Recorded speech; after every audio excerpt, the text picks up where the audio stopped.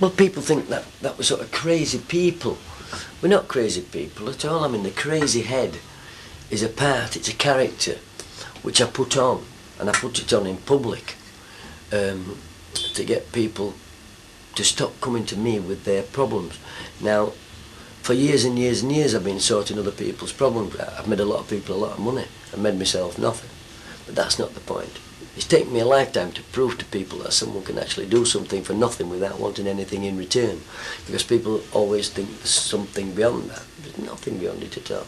So, rather than solving everybody's problems, because I had enough on anyway, I created the crazy head, which works. So when people come up and say, Howard, I've got this, what problem? Oh God, yes, well tell me about it. I don't know whether I can help or not, but I can have a go. Do you mind if I just take a pill? Because I've got to go. Can I have a pill? Can I just pass me one of the pills? Oh yes, yeah. Don't give me no alcohol. No, I'm to take no alcohol. No. Yes. What's the problem? If you could hurry up though, because I'm due back in Rampton for midnight, and you know what they're like there. It's a really violent place, and I've got to be back there. So what's your problem? And they just turn around and say, oh well, it don't matter. We're sorry to bother you. I would like, you know. And they just go away, and people just don't bother me anymore now with the problems, you know what I mean? I mean, it's crazy. I set fire to people. I do the Mahatma Gandhi illusion. Live. No illusions, no Paul Daniels. Paul Daniels is not a very good magician. He's alright.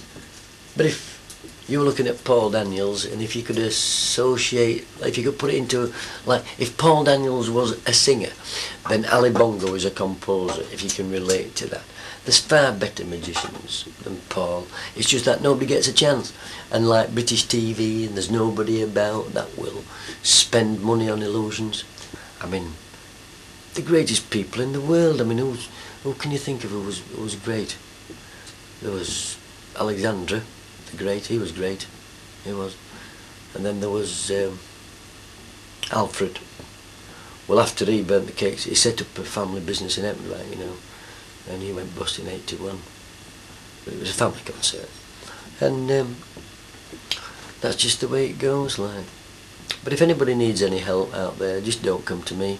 Just send the letters care of Rampton, and I've been to bed. In fact, like, well, I don't know. I don't know whether I'll make it through. The doctor says don't book no holidays. I don't know. And I'm out on the road tonight. I've got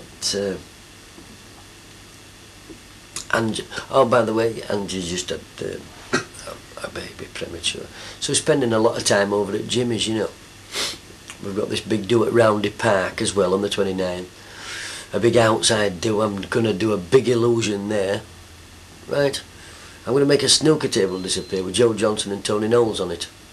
In full view of everybody. But nobody will take any interest. Because I'm one of these people who, like, I'll be wanted.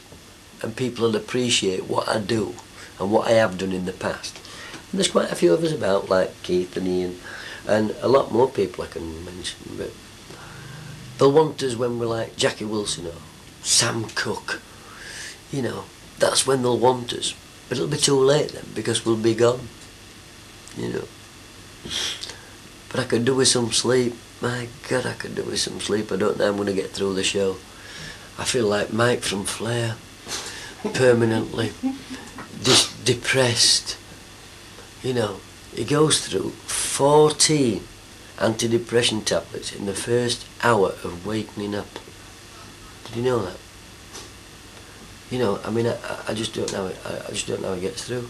I mean, I don't think he's gone to Germany now. I mean, he's gone into partnership with somebody in Germany. He's sending me over to Germany. I don't know whether they'll like it or not. I'm just having 2 days there to start with. He says that'll probably be enough for me.